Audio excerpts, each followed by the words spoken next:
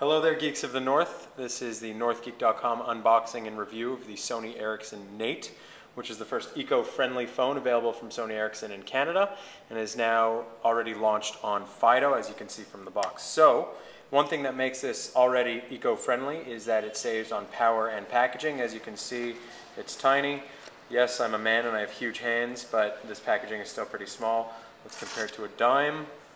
That makes it look big. Let's see what we've got in here.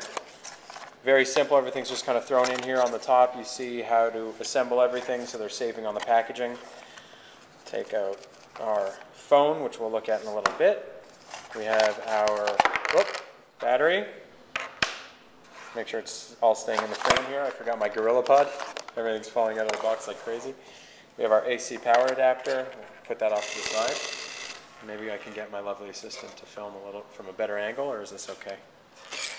Thank you, sir, the lovely assistant. We have some recycled green heart by Sony Ericsson documents here. Let's see what they all are, because I know we need to show that. Oh, this is showing the Green Heart initiative and what it's all about. And of course it comes with the headphones with a special adapter that plugs in perfectly to the Naite phone. And this little USB adapter for syncing with your computer and putting on new music and things like that. Now, we're going to take a look at the phone. Let's get it set up. It comes in this nice little, it's kind of like a fabric, probably 100% recycled. Seems like, you know, those packagings, Patry something? I forget what it's called. I don't know, they package potatoes in it too. Here's the phone. We'll take a look at it. Before we put the battery in it, let's take a look. So it's got a normal phone keypad. It's got a unidirectional button in the middle. Your call and end. On the side we have our volume up and volume down.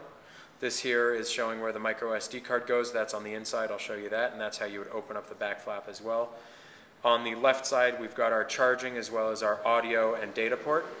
We've got a little dongle thingle-flanger thing that you can put your little stick in, your little strap in if you wanted to. Nothing on the bottom as the connection's on the top. And that is basically it. So let's get this going. Pop the battery in. I'll show you what's on the inside if I don't break it. The Fido SIM card is already in there, as you can see. Thanks to Fido for this demo handset, rather thanks to Sony Ericsson. Micro SD card is already in there. It comes pre-packaged with a 1 gig card from Fido, so you can put your music on there, and like I said, I'll get into the capabilities of the phone. Pop the battery in. Let's turn it on by the power button right here. Alright, so here we go, NorthGeekers. We have the phone. I forgot to show before, there is a 2 megapixel camera on here with a very small lens, so I don't think the megapixels mean that much. And a speaker here for both sound, rather music, and speakerphone. Let's take a look at the phone. I'm going to unlock it. Pretty standard phone. Sony Ericsson has a nice operating system on it. I'm going to show you some of the features here, and first we'll talk about the specs. So this phone works on GSM with GPRS and Edge at 850, 900, 1800, and 1900 bands. And for 3G UMTS HSDPA, 850, 1900, and 2100 bands. Oh, I'm just locked up on us again. Phone memory comes with 100 megs already built in, so almost unlimited address book. And like I said, Fido packages it with a 1 gig micro SD card. The screen is a 262,144 color TFT screen. Really, really good. I don't know if you can see it on the video, but it's really vibrant looking. The colors are excellent. It's very smooth looking. There's no pixelation at all. It's 240 by 320 pixels, so 240 wide, 320 high. So it's a pretty small phone, as you can see in my hand. Fits into the pocket really, really nicely. Has a good feel to it. It's got rounded edges, so it feels really good in your palm. And it's only 84 grams with the battery in it. Although it isn't a smartphone, it does have things like email messaging, obviously SMS messaging using T9 on the touchpad, which is that instinctive, or rather intuitive text typing rather on a normal number pad. It has obviously phone capabilities and a web browser. There is an option to do panoramic shots. So if you go to shoot mode, you can go down to panorama. And what it allows you to do is, let's try and take a panoramic of this wire, of this cable, or rather of the room, and we'll try and keep it on the same axis. So I'm going to take one picture like this, and then if you can see, it has a bit of an overlay with the previous picture so that we can line up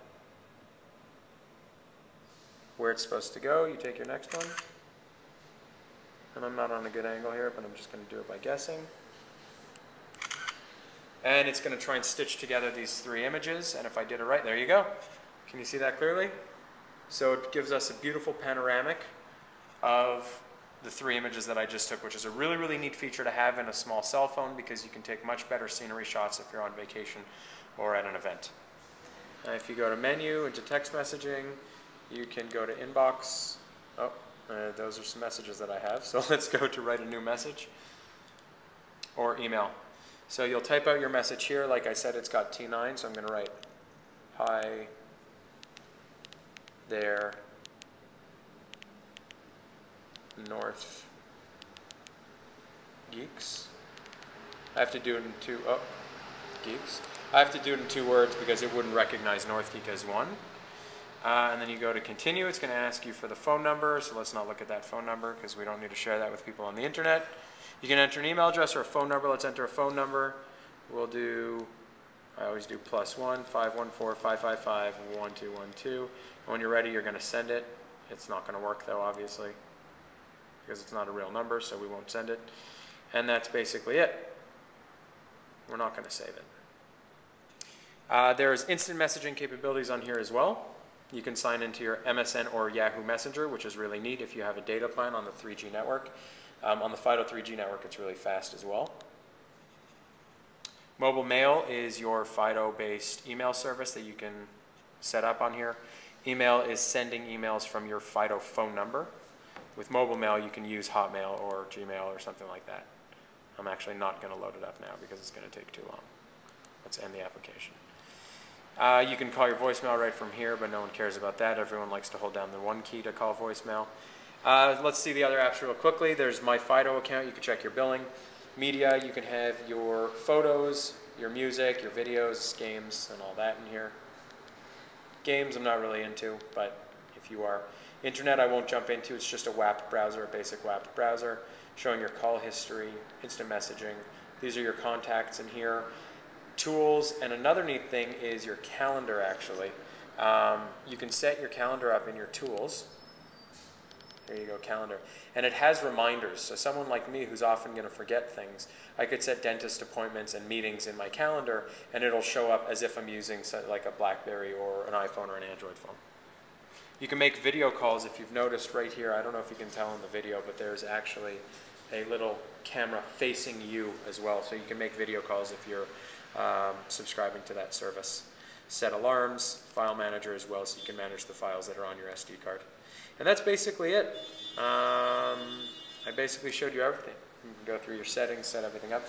It's a solid phone. The call quality is really good. Good volume control. It's very, very definitive volume control. So one button up or one button down doesn't make it really loud or really low. The high volumes are good. I used it in a loud place. And the other end always hears me perfectly. The call quality is great, although that really relies a lot more on the network than on the phone itself. Again, the data speeds are pretty quick, also relying on the network. Love the quality of the 2-megapixel camera. Really like the feel of the phone. It feels very solid. The buttons feel very solid. They don't feel like they're going to be cheap and fall apart.